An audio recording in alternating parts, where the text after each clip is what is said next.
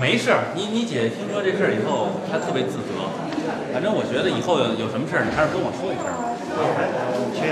出院了。哎，那个我给你介绍一下，这是我三叔啊。三叔你好。哎，这不是照片里那个女娃吗？我妈病了，我和我三叔带我妈来看病。我妈现在年龄大了，身体就不行了。不过您放心好了，这儿的医疗水平很高的，一定会没事情。你好好尽小心啊。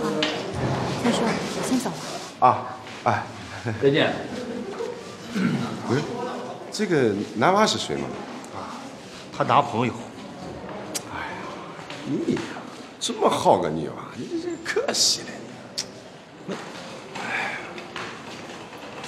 我这个鱼呢，鱼眼睛呀发白呀，它是不是在冰箱里放的时间太长了呀？干什么？水波。哟，这怎么了这？哎，这没事，就身体有点虚。哦，那赶快进屋上躺着去，脸颜色多不好啊！东子，哎，我这收拾鱼呢啊，你回头来拿一条鱼去给它熬汤啊。好嘞。老婆，妹妹回来了。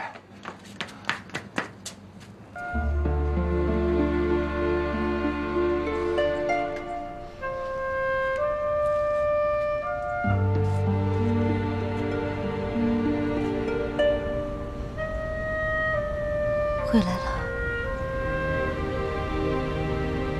回来就好。咱们屋里说吧。哎呀，我来吧。没事，来吧。医生怎么说的？医生说就是身体有点虚，调养几天吧。东子，哎，记着来拿鱼。好嘞。来，清月，慢点啊，小心，慢点。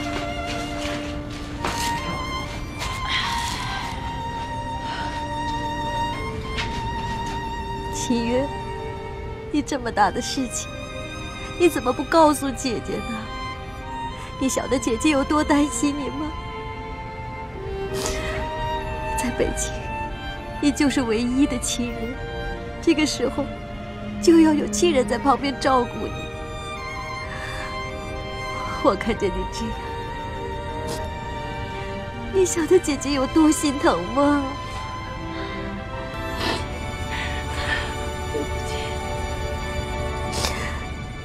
你现在讲对不起有什么用？爸爸妈妈也不在身边，万一你有个好歹，你叫我怎么跟他们两位老人家交代？你想过没有啊？姐姐不再跟你闹别扭了，好吗？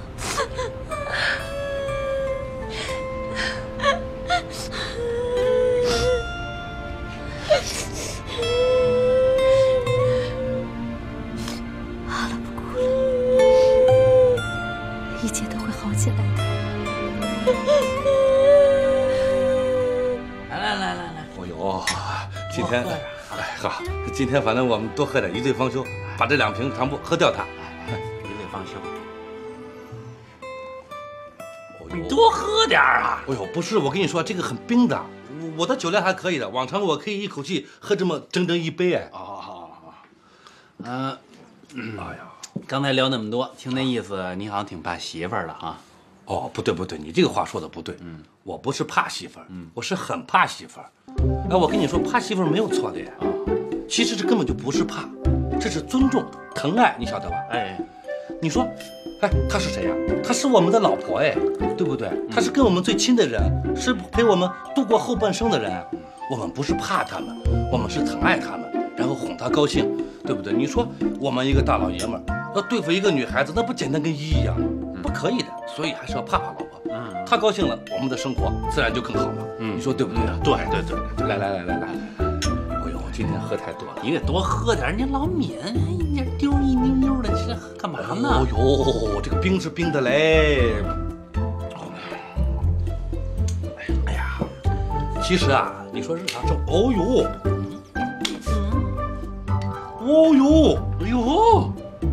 我这样也可以的呀。哎，那怎么着？妹妹啊，来，问你个事儿，孩子的事情，那魏明知道吗？他什么反应啊？疯了。疯了，这就活该，他自找的。你别说我说，他跟那个女人呐，也不会长久的。哼，再要想生孩子啊，难喽。哎，对了，你跟杨东新婚感情怎么样啊？我们分开睡啊。啊？分开睡？他有毛病啊？医生不是说我怀孕不能？哦，对。可是他没有要求吗？他还挺尊重我的意见。真的呀？呀，没想到这小子还行啊！哼，就冲他这一点，好，给他印象分，加那么一点。谢谢姐姐。要是你姐夫啊，可哭得死去活来。哦呦，今天这个酒喝的真是太多了。秦月呢，现在不是你的老婆吗？对不对呀？哎呀，说老实话，你跟秦月这么好的姑娘在一起，那真的是太幸福了，对吧？以前那些事情过去了啊，不要再想他了。反正你看魏明这个人，我们也不要再提他了。对啊，以前的孩子我们也不要提他了，过去了。你们以后的幸福日子、好日子还在后头呢。啊，我就说嘛，我们都是男人嘛，对不对？男子汉大丈夫，虽说对秦月以前有点事情，有点心里的小阴干干的小疙瘩，不要有疙瘩，过去的事情过去了啊，我们应该大度一些，对不啦？对不对？对的。你跟秦月在一起，你们幸福才是你们自己高兴，对不啦？对的，对不？你说我们俩今天在一起说话，喝了这么多酒，我们都是心中情人，对不对？对的。老爸是什么对不啦？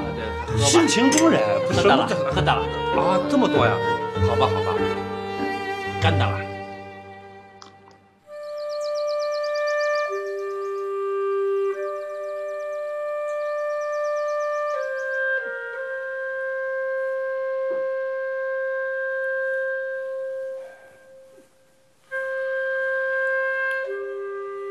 爸，俺妈要想吃点啥，你就跟阿姨说，啊。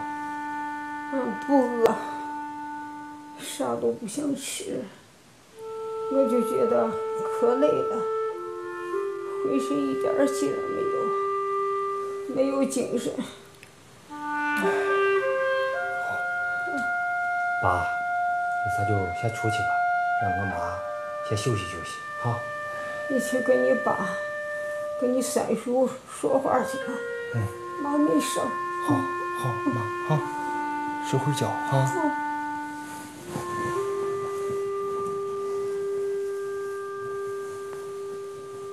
走了啊。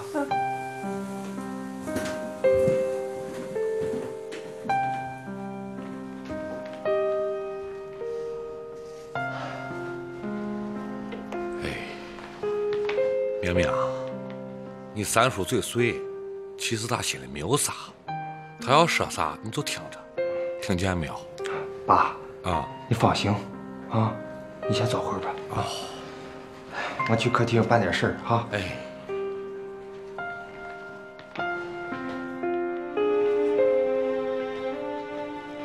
明明，咋样了？你妈送货。谁呀？哦，明明，是这。今天在医院又是检查这又是检查我的，到底咋样嘛？人医生咋说？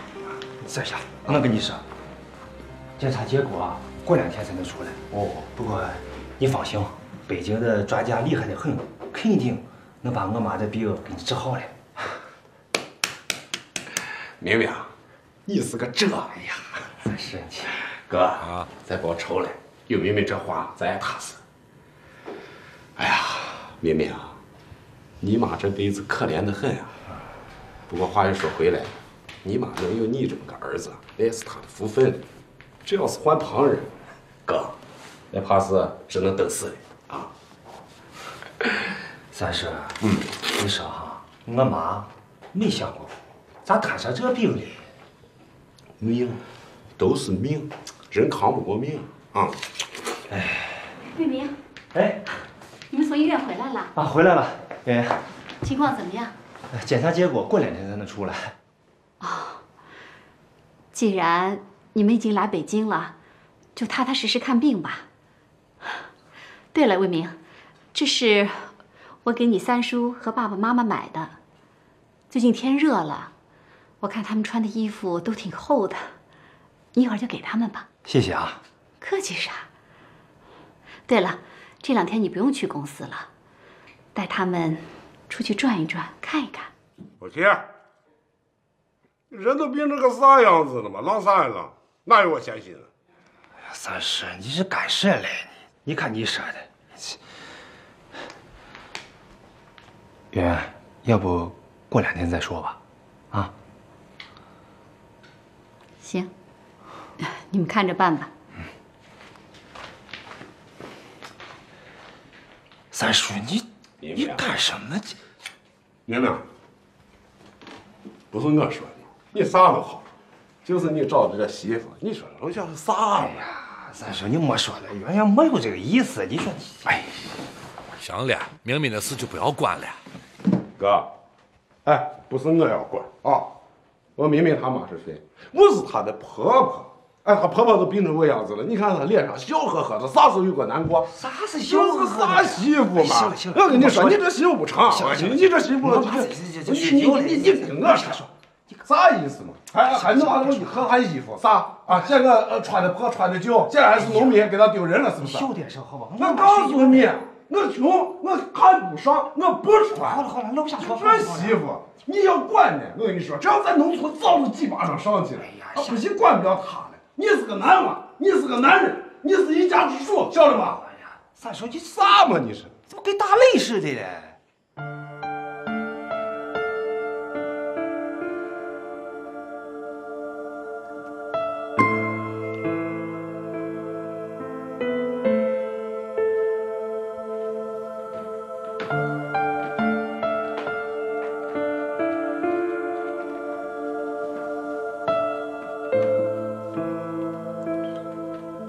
怎么了？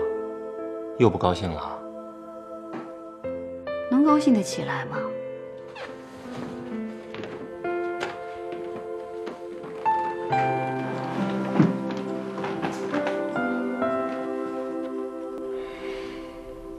好心好意给他们买衣服，连声谢谢都不会说。我让他们出去转转，难道还说错了吗？啊，你没说错。这不是我妈生病了，他们心情不好呗。啊，正因为心情不好，才让你带他们出去散散心嘛。是。哎呀，我爸、我妈、我三叔，他们是农村人，没什么规矩。你呢，你就委曲求全几天不行啊？什么叫委曲求全呢？我跟你说，魏明，你跟你爸爸说一下，不要在房子里抽烟。这个房子从来没有人抽过烟。哎呀，我爸抽一辈子烟了，那你说，不是？那你说我说他，我能怎么着啊？我很简单，抽烟可以去阳台上。不是他抽一辈子烟了，你说你就忍2天不行啊？我忍2天，哼！我告诉你，你就跟他说改变一下抽烟的习惯，困难吗？不是，他是我爸呀，那也是你爸呀，你爸怎么了？你爸就可以想怎么样就怎么样？不是，那你说你什么意思啊？我没什么意思，我就是告诉你，你要跟他说懂得尊重别人的习惯，这是我们的家。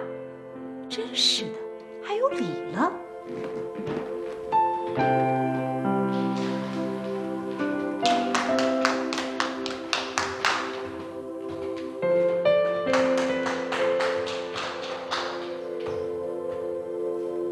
哎，哥啊，这是个啥人？见了面招呼都不知道打，啥意思？对，真啊，明明，你说你这媳妇要管你，你这太不像话，一点规矩都没有了。有咋的了吧？啥有咋的啊？一会儿嫌俺们穿的破了，穿的旧了，一会儿帅打的，咋？还要骑到我和你爸头上把死呀？哎呀，他没有这个意思嘛，我这个意思给谁甩脸子呢？谁？啥时候没有甩脸子呢？你莫说了，咋还没有甩脸子吧？啊！你刚才我在楼梯上看着了，你问问你爸。对了，就差你嫂子，我们走。哎，爸，你要哪儿？哎呀，你把我帮了我现在走，我给你买了马上走。爸，你听我说，你俺妈都这样。哎呀，你气死我了你！你看看你把你爸都气死啥了？好了，哥别生气啊！都怪我嘴臭。你怕他啥嘛？哎呀，你看看，爸，我婆姨真的没有看不起咱们的意思，她有这个意思，我就把她腿给打折了。哎，这就对了嘛，婆姨要管的嘛。你是个男人，咋能让婆姨骑到自己的头上呢？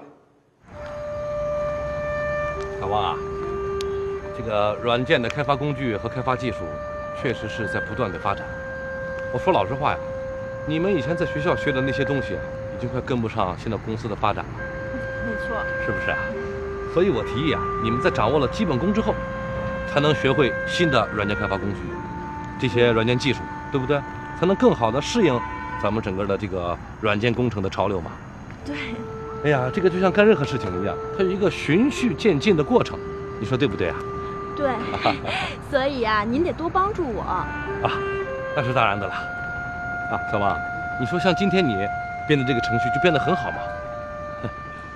说老实话呀，咱们这个软件开发呀，是整个开发项目的掌舵者，他必须呢具备2个条件。第一个呢，他具备要有非常敏锐的市场的嗅觉力啊。第二个呢，他还要有非常强的思维能力。你说你，这么聪明的，思维能力又好，嗅觉能力又强，所以任何事情一点就会通的。真的，梁主任，我真是太高兴了。要不我请您吃饭吧？那个小王啊，今天太晚了，要不然改天吧。不行，就今天。您为了我大星期天加班的，我这太过意不去了。走吧。不是，小王，你听我跟你说啊，你看今天我确实一点都不饿，要不然这样子吧，我还是送你先回去，咱们改天再吃好不好？行，那也行，走吧。小王啊，哎呦，真没想到你还蛮有生活情趣的啊！真的呀，梁主任，听您这么夸我，我觉得特荣幸。那您再说说我还有什么优点？哦呦，那你的优点太多了，聪明、漂亮，很有上进心，对工作一丝不苟。还有呢？哎呦，你要说说你的优点嘛，哎呦，这么快你就到家了？哎呀，真是，怎么跟您在一起时间都过得那么快啊？是啊。要不咱们再去泡吧吧？哦，不可以。你看现在几点钟了？太晚了啊！您看还，哟，干嘛呢你们？干嘛呢？好，王丽，这么晚我担心你出危险，我出来接你，你给我搞婚外情你！哎呦，这位先生，这种话不好乱讲的。他是谁呀？这是我们主任。对，我姓梁，叫梁佩义，大家都称我佩义。佩义。我打的就是你佩义！哎呦，你干什么？你冷静点啊！我先废了你！不要激动啊！还敢吃我豆腐！我他妈打死你！我没有吃过你老婆豆腐呀！别跑啊！不是你想象中的。你这样看，我这样就好。主任，我废了你！我跟你说，我不能走呀，我必须跟他解释清楚才对呀。你快走！解释你大爷！我跟你说，你不要这么激动。我今天弄死你信不信？你不可以骂人呐！主任，别跑啊！快走！那个小王，那我先走啊，一定要心平气和的给你老公解释清楚，一定解释清楚啊！再位啊！是男人别跑，孙子别跑！我干嘛呀你？你干嘛呀你？啊？你不就想离婚吗？好啊，那明天咱们就办手续。你给我离婚！你居然能说出这种话来？行，咱回家看着办。你丢不丢人？那是我们主任，你怎么把话说那么难听啊？啊？哎，你别乱跑啊！要不那个吃一水果，我给你削。我不要吃，不要吃，你不要客气，我真不跟你客气。削一苹果。我这2天吃很多了，营养过剩了，我跟你客气干什么？补充点维生素嘛。啊，对了，我这2天身体不太好，就不给你做饭了，你就先将就一点，吃点方便面。过段时间等我身体好了，我补给你做点好吃的。嗨，你要这么说就太客气了啊，太见外了。跟你说真的呀。啊，你早点休息啊。哎。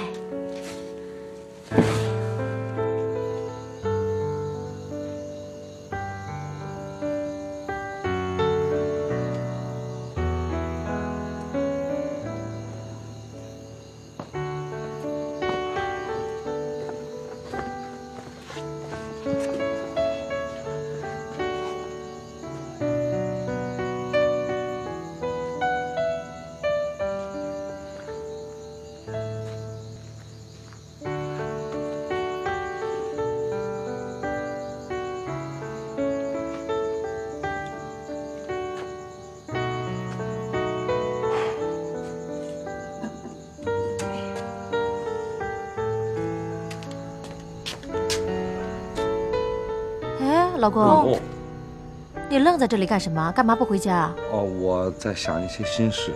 啊？不是，我想那个电脑芯片的事情。哦，哎呀，公司的事情不要想它了，烦都烦死了。好。哎，你这什么东西啊？我煲了点鸡汤，准备给秦月送去的。哦，那我来吧，老婆。哦，好，小心点，别洒了啊！小心啊！哦。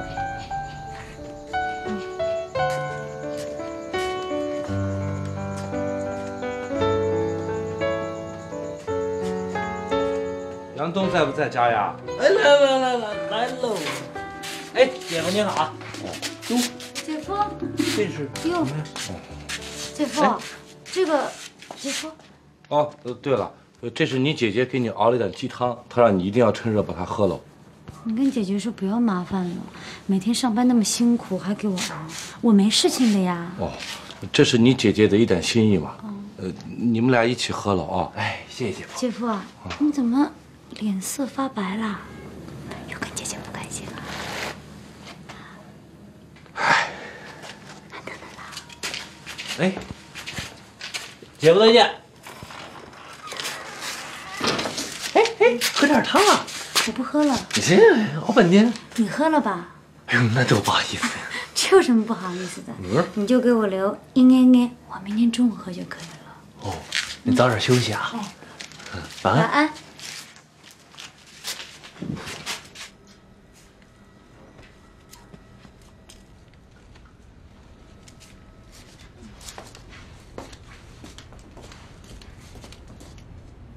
哎，你怎么泡脚泡那么久啊？啊，泡了什么啊？哎，老公，老公，你发什么呆啊？想什么呢？没想什么。哎，你刚刚是不是送汤去了？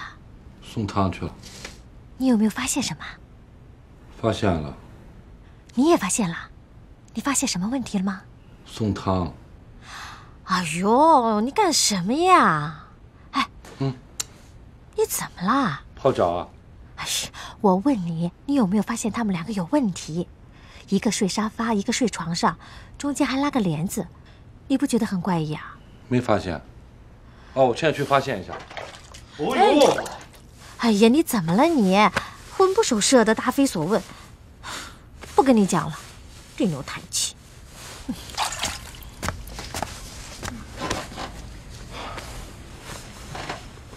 赶紧的，睡觉了。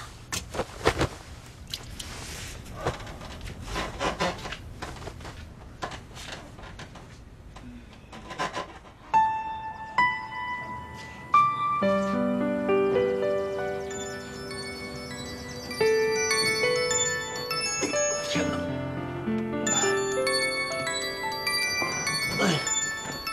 哎，喂！哎，你好，你好，你好，哎。大爷，你，对，是这样，我跟您解释一下，我前2天呢出差了，这个太忙了，我一忙就给忙晕了，您知道吧？然后就把这事儿给忘了。您看，要不然我今天晚上或者明天，我给您汇过去。哎呦喂，我肯定会，我又不能跑，我们这北京的都是，啊，行，好，好嘞，麻烦您了啊，哎，再见。你太能喷了，睁眼说瞎话！晚上出差呀，上哪出差去？赶紧吃早饭。那怎么办？这银行这个催着我还贷款。不要胡喷，你们叫什么？融合互喷是吧？什么呀？赶紧吧，吃早饭。不起了，快点！我想一辈子睡过去。你这人就不好，你不要逃避问题，你要学会解决问题。你很大的一个问题啊！解决什么问题呀？解决问题就是有1万块钱。1万块钱。哎呦，哎，对，哎呦，那个，你有没有1万块钱啊？要不你也借给我？我干什么要借给你呀？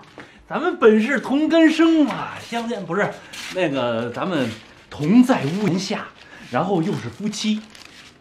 协议上说的，一方对另一方不发生经济关系，有错东西。对啊，哎。但是你看我做了这么多，不都是为了你们吗？对不对？你看，你想想，你住在我这房子里这么长时间了，我找你要过月租吗？没有吧？为什么？咱们是朋友。朋友是什么呢？是这个互相帮助、互相援助对方的，对不对？哎，你别乐。再说，我跟你说，这一切都是为了你姐姐姐夫。这个事情跟我姐姐姐夫有什么关系？当然有关系了。你想啊，我这房子都，别这样啊，这房子我都贷给银行了，对不对？万一哪天这还不上钱，银行把房子收了，那你姐姐姐夫怎么办？不就马上睡大马路去了吗？对不对？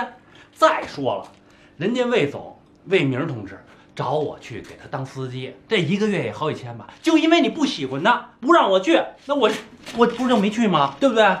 啊？别闹了，要不你借我点，我最多给你点利息嘛。哟，干嘛？怎么了你啊？借1万块钱啊，3000块钱利息，13000，成交吗？不是你讲钱啊！15，30，哎，姑奶奶，我求你了，15，行吗？30，欧不欧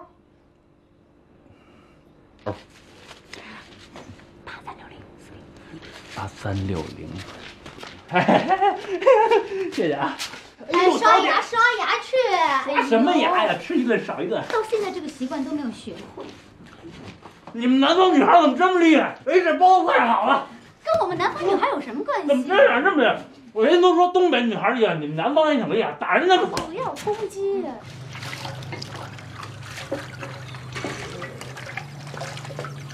哟，大哥，学够早呀！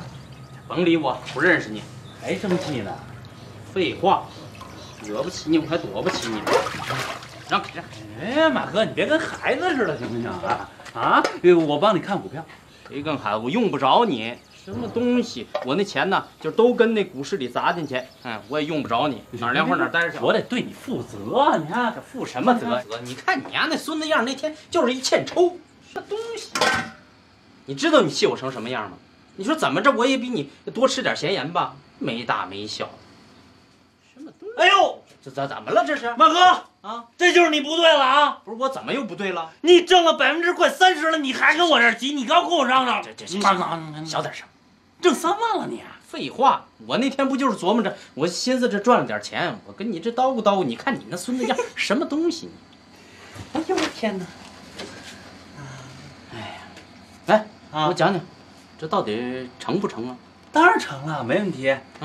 但是还是那句话啊，不让你抛的时候，千万别抛。哦，这我知道。不是，那这前期这高点到底是多少？你跟我讲讲。你好好看啊！你猜呢？嘿，什么叫我猜呢？你这还……李曼，你在干嘛？哎，晚上我们一起吃晚饭怎么样？不行，你一定得陪我，一个人多没意思啊！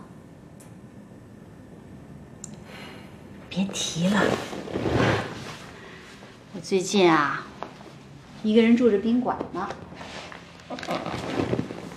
哎，你跟你老公请个假嘛，就跟他说陪我。你要这样，我以后不理你了啊。这还差不多。好，我到时候派车去接你。拜拜。干嘛呀？你今天晚上有事儿啊？你不是都听见了吗？我约李曼一块吃晚饭，你早点回去，多陪陪你爸妈。那你什么意思啊？你就不见他们了？你也看出来了，他们不喜欢我，然后也没什么话说。你说说看，多别扭啊！不是，问题咱们俩是夫妻呀。你说你不高兴，你就不见他们了，那他们对你的成见不就更大了吗？那我怎么办？我不能总求着他们吧？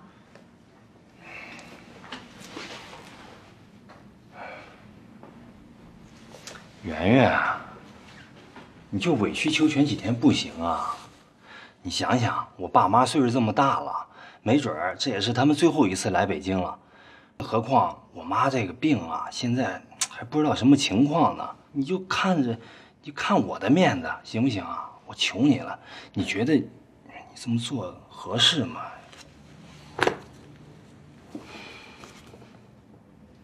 那好吧，那就吃完晚饭再说吧。嗯。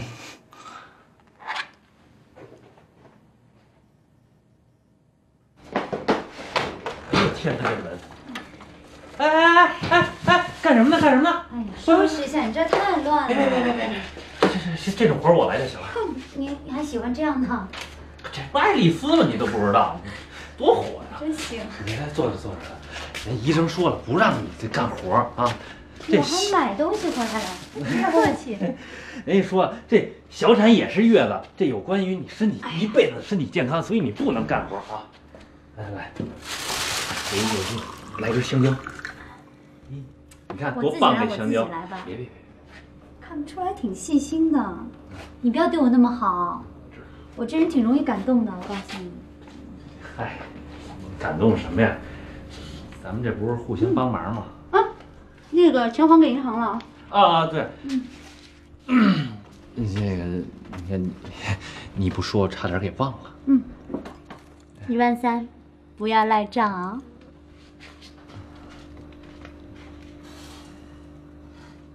来，还有鱼呀！你不是信佛吗？不要乱讲的。最后一个菜了啊！哦呦，这么丰盛啊，带肉的。今天可以吧？可以的。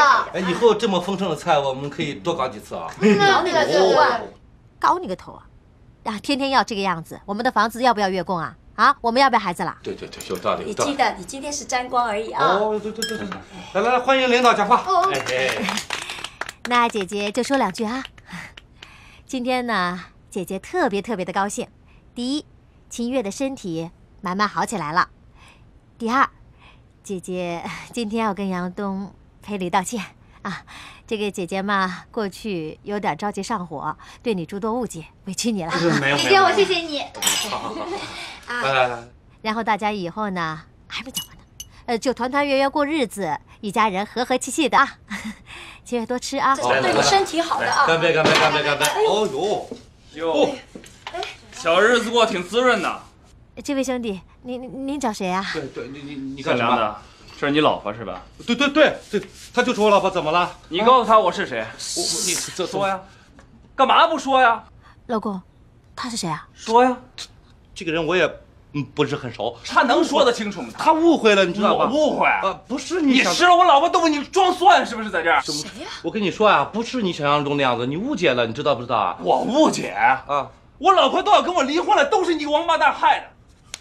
梁培义，怎么回事？说。不，这怎么回事？不搞清楚呢？不是你误会了，你知道吧？我误会啊！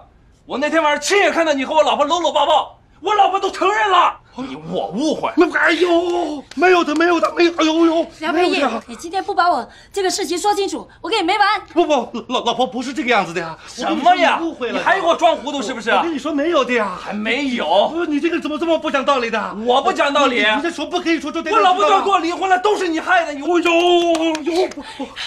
嫁错你了。我看你老实，我才嫁给你。你背着我做那么龌龊的事情，没有的呀。你对得起我？不是，你对得起我？我没干什么呀，老婆。还没干什么？我没干什么。你干什么？怎么了？你是谁呀？什么啊？你是谁？你干嘛？你管我？你跑我家里头干什么来啊？人多欺负人少是不是？欺负你怎么了？哎，你咋动手是吧？你打呀！来打，走，出去，出去！干嘛？我找的是有完没完呀？我告诉你，我一分钟都差不多了。怎么回事呢？怎么着？他梁培义勾引我老婆，破坏我家庭，我找他说理，怎么了？你行了，怎么了？姐姐，不要再哭了啊！你哭没有用的呀。哎呦，真的。老婆，我真的什么也没干呀。你走。老婆，你我不要见到你，你走啊你！好，伤自己的。妹妹，你走啊你！哎呦，好赖！见呢！啊，我真的是没干，我什么冤枉的呀？你干什么？哎呦，这个东西，别！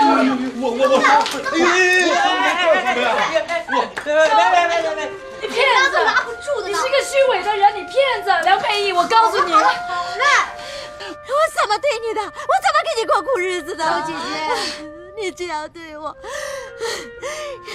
人民受气的东西，哎呦，逼着人民的牢。不是的，你这样伤自己没有意思的呀。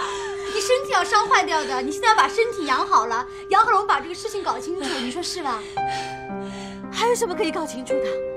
人家老公都找上门来了，说你姐夫害得人家都家破人亡了，要离婚了，还有什么可以讲清楚的？我真的什么也没干，我甚至连他的手都没有摸过一下。我这么老实，这么本分的，我怎么会干这种事情呢？你说对不对？那个这是高糖的，这是你爱喝的。你也不相信我？不是，这我信不信你啊，这无所谓，关键是你老婆信不信你。他也不相信。那完了，那你废了。哎，不是，我就不明白，你什么都没干，人家干嘛找你啊？我是被冤枉的呀。就是，人家为什么不冤枉我呢？你根本就不认识他吗？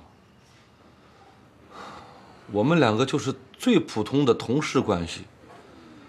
我们不过就是晚上加完夜班以后，他请我去吃宵夜，然后我顺路把他送回家。我哪里晓得，她的老公简直就是个精神病嘛！不可以这样栽赃陷害我的。唉，我现在是秀才遇见精神病，我有理说不清啊。行了，你也不是秀才，人家也不是精神病啊，你跟我这解释没有用，赶紧回去想办法怎么跟你老婆解释吧。我跟他解释，他也不听啊，你说我怎么办呢？唉，事情怎么会闹到这个地步的？我真是冤枉死了。前段时间你还说我没经验，我还以为你经验特丰富呢，没想到也就那么块料。你说你这闹的，这怎么收场啊你？真是。来，我给你加热。哎，好，还是准备。啊，你也吃，吃。这辣子没疼。三叔啊，我妈吃啥呢？你妈啊？哦，你妈这两天说是要想吃些面条的，俺伯母给做面条了，我问一下。伯母，哎，面条好了没有？好嘞。好。我送过去。我给妈妈送去。啊，三叔，你们先吃哈，我吃饱了。行啊，让你妈多吃些。哎，行，那你去。好的。妈，给你做的面条，你最喜欢吃的，吃一点哈。不啊，啥都不想吃。哎呀妈，你说说你，人是铁，饭是钢，你得吃饭，你不吃饭咋行的？来，我喂你。不用，太热了，凉一下，我再吃。好。妈，好点呢。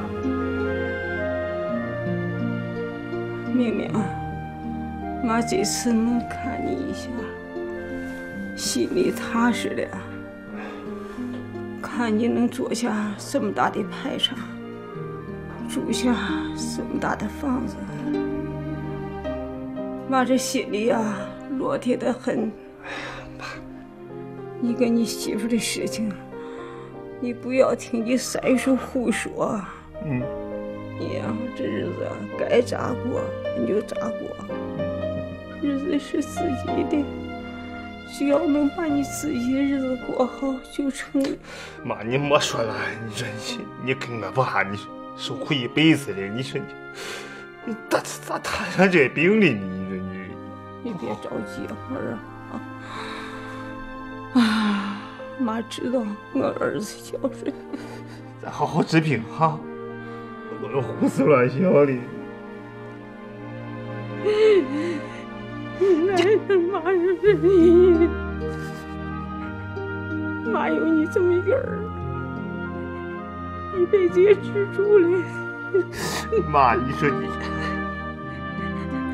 妈你们莫哭了，干生气。莫哭了。从小在家里妈拉着你，到外边来妈夜里梦见你。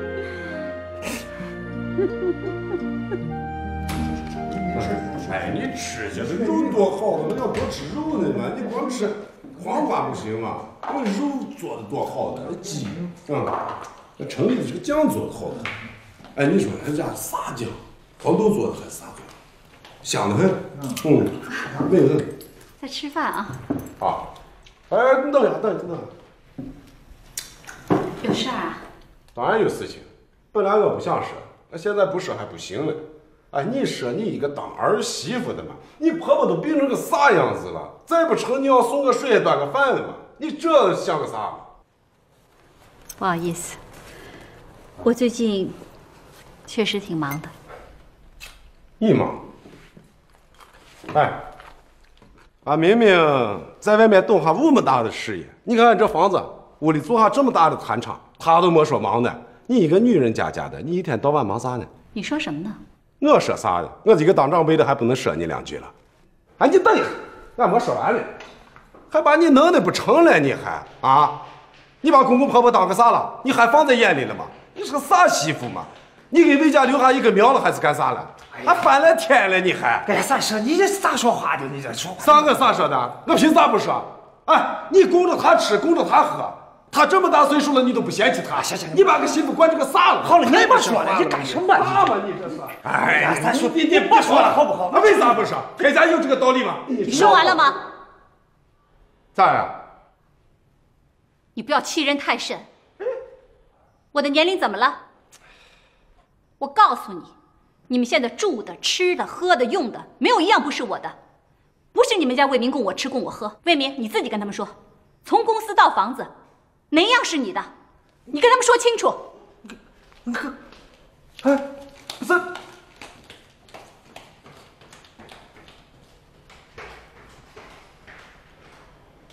哎，明明，你要跟我说实话的啊！刚才你有婆姨说的得是真。明明，一切都是真的，你咋能靠一个女人来养活你？啊，三叔。我跟圆圆是夫妻，不存在谁养活谁。你说你，房子、这公司都是人家的，你都是设想。设想。哎呀，是啊。你呀，哎，你装啥呢嘛？你呀，你真是丢了祖宗的脸呀！你倒是少些什么？走，我给你丢不起的人。爸，走，上哪去？你不要拦我！魏总，老太太不行了！啊！快去！爸，老婆子你咋了嘛？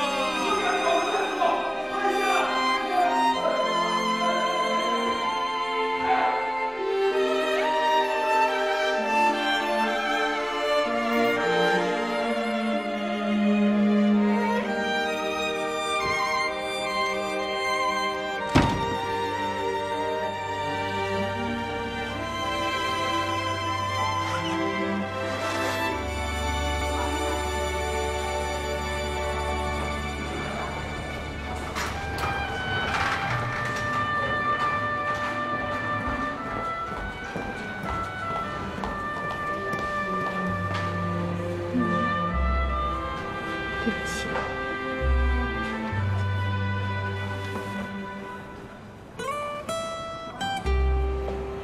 我知道现在说什么都没有用，不过你放心，就算花再多的钱，我们一定把你王爷的病治好。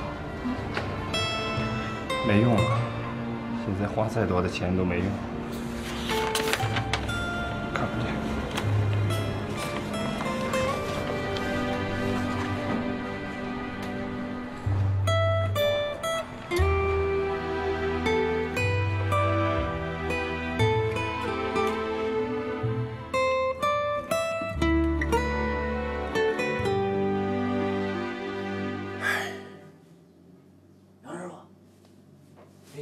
哦，张东，哎，挺好的，不太好，你随便坐吧。那个，哎呦，你看杨东，你怎么来看我？怎么还给我带水果？哎，嗨，咱们都是自己人嘛。来，坐，咱路过。哎呦，杨东，你看你怎么知道姐夫我喜欢吃水果？哎，这姐夫，这给秦月留一点。哦，对我好像这袋重一点吧。那你现在好点了吗？啊，现在好多了。啊，秦老师还没回来啊？哎呦，你不要提他，你提他我心里头难受的嘞。杨总，我真是搞不明白。你说我跟他夫妻这么多年了，我怎么说什么话他都不相信我呀？你说夫妻两个人怎么可以不相信呢？不可以这样子的呀。嗨，这事儿啊，你也得想开点，是不是？你这事儿搁谁身上，谁能说过去就过去啊？对不对？再说你自己不都说吗？女人得哄开心了，那怎么都行，对不对？杨东啊，道理我晓得的啊。我跟你说，我哄老婆呀，那是一直顶开，各顶各的，但是没有用哎。我现在说什么，她不相信我，你说怎么办呢？哎，要不然我跟秦月再说说，让秦月再找他聊聊。哎，好的呀，好的呀。那杨东啊，谢谢啊。哎，别客气，咱俩都什么关系了，是不是？我先走了。有事儿你再圆圆。哎，好，杨东，那谢谢杨东啊，慢走，杨东啊。拜拜。哎呦，佩仪师傅啊，那个你那事儿啊，我一定帮忙啊。哎，再见。哎。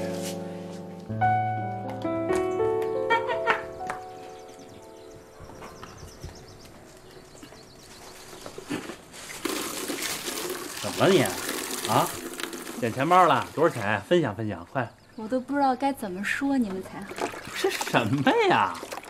快说！瞧你们这大家子，真够热闹的。嗯。哎，我听说你姐夫怎么着，也在外边找一小蜜。去！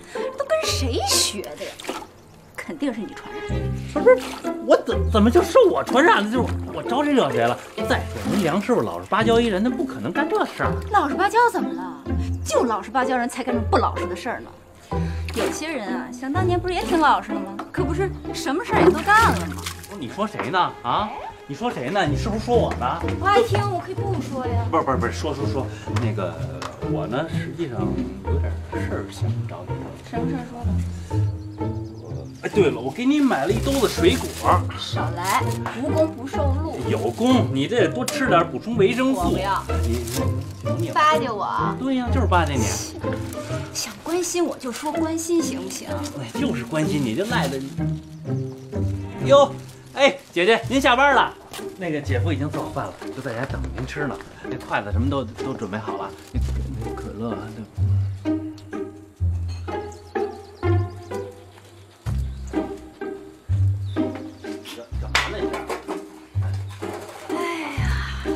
出息哟！不是我出息怎么了？我挺好的，我觉得。说正经的，到底找我什么事儿啊？你这给我，这给我。那个，我想借你电脑一用。至于吗？就借个电脑，都这么大一圈子，你早说呀！我给你拿去行吗？有上网卡吗？有。哎，不过我那个杀毒软件过期了，你给我安一新的，要不然我那里资料中毒了。就这点事儿，太没问题了。拿走了？拿着。切！哎，天哪！哎，我跟你说啊，以后吃水果全找我。还不下班啊？反正回宾馆也是一个人，我在这儿再看点资料。我跟你说啊，今天你可以回家住了，我爸、我三叔都搬出去了。怎么？他们还在生我的气啊？也不是，主要是考虑离医院近一点，他们搬到医院旁边的一家旅馆住了。小王的车子不是给他们用了吗？就住得近一点、远一点，又有什么关系啊？老人嘛，不想给咱们添麻烦，你还是回去住吧。我去医院了啊。你什么时候回家呀？啊，这2天我想跟我爸妈一块住，想多陪陪他们。你什么意思啊？不是我能有什么意思啊？我就想多陪陪他们，不对啦。不对，我不反对你去照顾你爸妈嘛，可是晚上睡觉的时间，你总该回家吧？我妈随时都有危险，我离她近一点，图个方便，怎么了？我知道你心里是怎么想的，你就觉得是我对不住他们，都是我不好。可是你想过吗？你那个三叔和你爸爸用正眼瞧过我吗？总是说我的年龄，我的年龄怎么了？我年龄大也没有用刀子逼着你跟我结婚呢。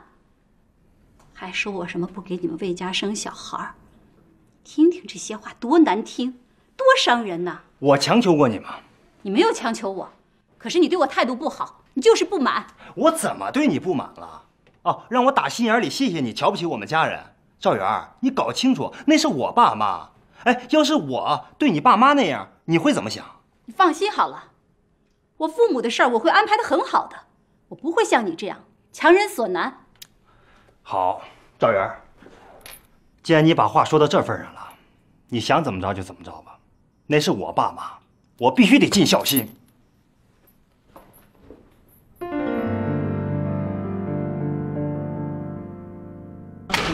呦天子门！哎，不是，你没做饭呀？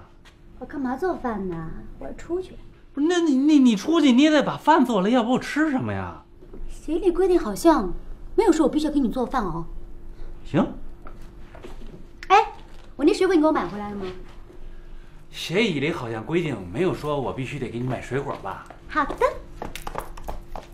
哎，怎么样？今天这事儿，你们北方人叫挺潮的是吧？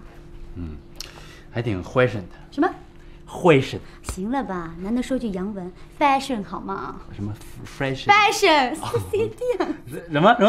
我说你250的样子啊！哦，这你倒说了句实话。走了。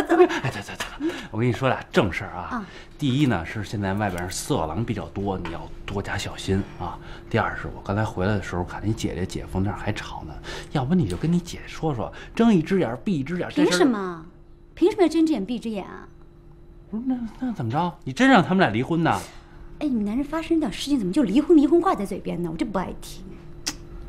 没个好东西。这打击面有点大啊。哎，跟你有关系吧啦？仔细的样子。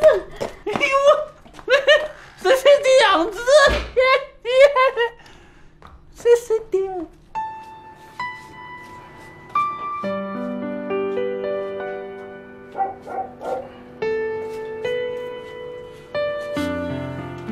说。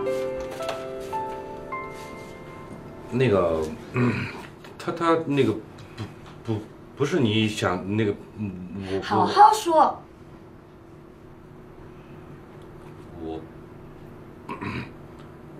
我真的没有干什么，我们只不过是普通朋友。哼！哎，对，那老婆，你听我跟你说，哎，行，那我跟你说实话好不好？说。那个我就是请他吃了几次夜宵，然后顺便的送他回了几次家，仅此而已。我向你保证，我肯定没有干那些乱七八糟的事情。不就是普通朋友、普通同事吗？啊，吃了几次宵夜，送人家回了几次家，就这么简单？鬼才信你！哎，老婆，你一定得相信我呀！相信我，我跟你说，真的不是我跟你说，我才不相信你！你冷静一点，你就我不是，哎呦，你干什么呀你？啊！没良心！这东西没良心的东西，没良心！我跟你窝在这个房子里，我没有啊！你这样对我，哎呀！我老痛啊！干嘛？你别打呀！你说吧，你打干什么？什么事情啊？秦月，你好问你姐夫干了什么好事儿啊？跟别的女人，你对得起我啊你？我没有啊！我没有！哎，姐，哎，别上床了！我的妈呀！我跟你说，你不要打，不要过来啊！不要过来啊！哎呦，有什么话干什么？你还想干什么？我真的没有干什么呀，我没干什么呀。没干什么，没干什么。你还不讲实话？别！梁培一，我告诉你啊，你再不给我讲实话，我就跟你离婚。哎呦，姐夫，你干什么？你实话实说呀。好，我实话实说了，你可不可以原谅我呀？说。不是你想象中那样子的，不是的，没有的。他没有啊！哎呀，你别插嘴。对，老婆，不是你想象中那样。情况是这样子的，我们单位呢有一个小姑娘姓汪，她呢业务不太熟悉，那么我是领导嘛，我就适当的帮了帮她，帮了帮。顺便帮了帮他，帮就帮他在办公室帮，你还干嘛吃宵夜啊？啊，吃什么宵夜？你吃什么宵夜嘛你？不是，吃什么宵夜？我跟你说啊，你不要再乱扭的，好痛好痛的。我跟你说，给我说实话，还有什么？不是我请他吃的宵夜，他呢为了感激我，他就请我吃了那么一点点东西，一点点东西，那要每天晚上吃吧？每天都要感谢的。哦，那没有，那绝对不可能每天晚上都吃的。你忘了上个礼拜三咱们俩在家吃的小馄饨嘛，对吧？我说当时那个猪肉多细。别吵了。吃完宵夜还有什么？还有什么？我没干什么，我就是没有。还有什么？别！哎呦！不要打我的！你到现在还不跟我讲实话啊！我跟你说，我呢顺便呢，我顺便送他回那个家嘛，顺路的嘛。你送他回家啊？你什么居心？你什么居心？你什么居心啊？不要打！啊！你居心不良。你知道吧？人家那个汪丽的老公啊，都看见他们在院子里勾肩搭背、搂搂抱抱啊。你也好啊，勾搭人家老婆啊！我没有勾肩搭背，我没有搂搂抱抱，哎，我只不过就是顺便的这样子，就牵了一下手，就像这样子，就这样牵了牵手。秦月，看到了吧？一个正常的同事关系，需要这样子吗？要这样子吗？要这样子吗？不是你想象中那样子的，真的没有干什么。我鬼才相信！梁佩仪，我告诉你，我是看你老实，我才嫁给你。我本来就挺老实的嘛。就堆在这样的破房子里啊，跟你这么节衣缩食啊，跟你过这种日子啊，你这个没良心的东西！没良心的！不要打了我再也不跟你过了啊！你要干什么？你这几年的狐狸尾巴已经露出来了。我的尾巴没露出来啊！那你想什么时候露？我没有尾巴，没有尾巴。我跟你讲，梁佩仪，我现在姑奶奶告诉你，我不跟你过了。哎呦，姐姐，你去哪里了？哎呦，好了，姐夫，他现在是在那个气头上面跟。还有，你没有什么事情去吃什么饭啊？哎，这种动作以后少做，你就做。不是，老婆，你不可以走哎！你怎么？哦呦！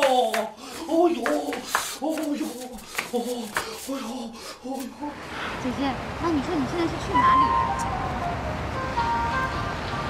喂，金华，在，你跟我一块儿啊！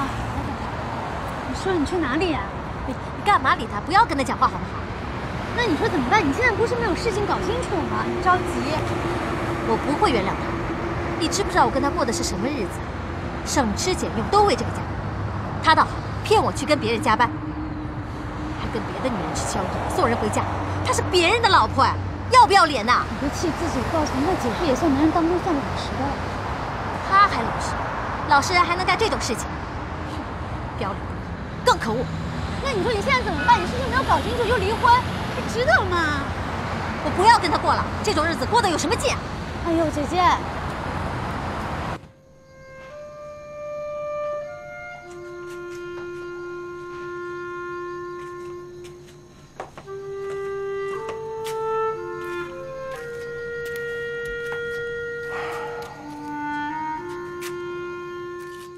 喂，吕梁哥哥呀，对，是我佩仪啊，哎，对，不好意思啊，这么晚给你打电话啊，那个事儿倒没有，我就问你那个晚饭吃了没有啊？哦，没有啊，太好了，那个我弟妹啊，我老婆她那个，哎呀，我老婆跟我吵架了，刚刚我老婆跑出去了。对他走了之后，今天也没有人做饭，家里头什么也没有。是。哦，好呀，我跟你说，我今天一天都没吃饭了。我想到你那里啊，蹭顿饭吃。那个嫂子在不在啊？哦，不在是吧？好，那我马上。什么？你在新疆呢？那你说这么多话干什么？再见啊，哥哥。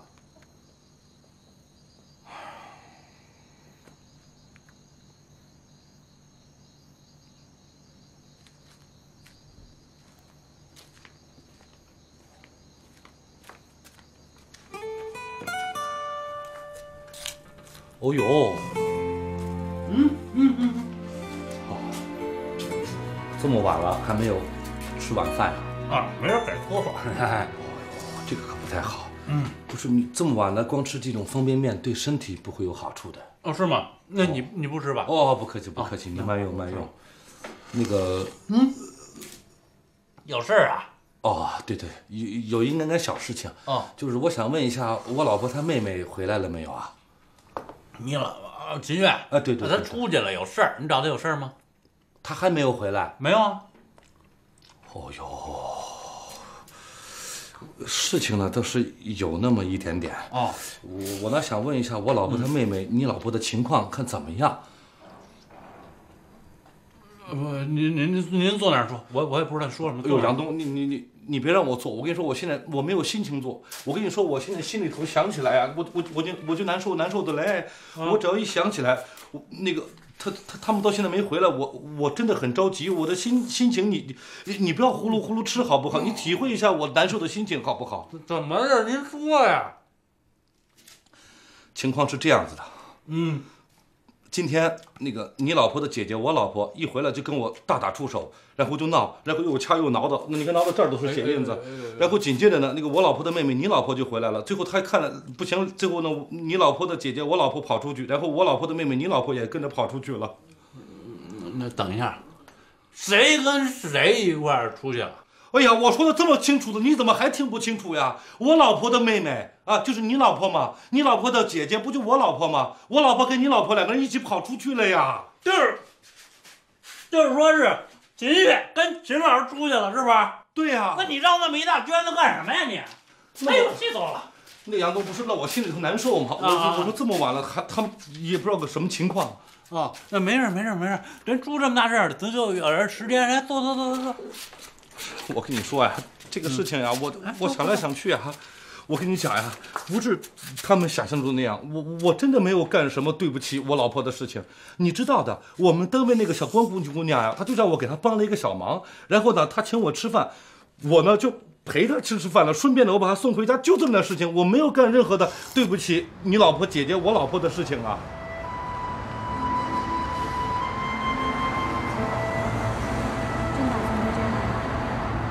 那当然了，我哪能那么轻易饶了他？这个毛病不依次给他做到位，根治他还会变本加厉，得寸进尺。那你打算去哪儿呢？哪儿不好啊？随便找个旅馆住也可以啊。是哪都能住，但你这不是长久之计，我们得解决问题。走一步算一步。要住多长时间啊？我也不知道，1个月吧。啊。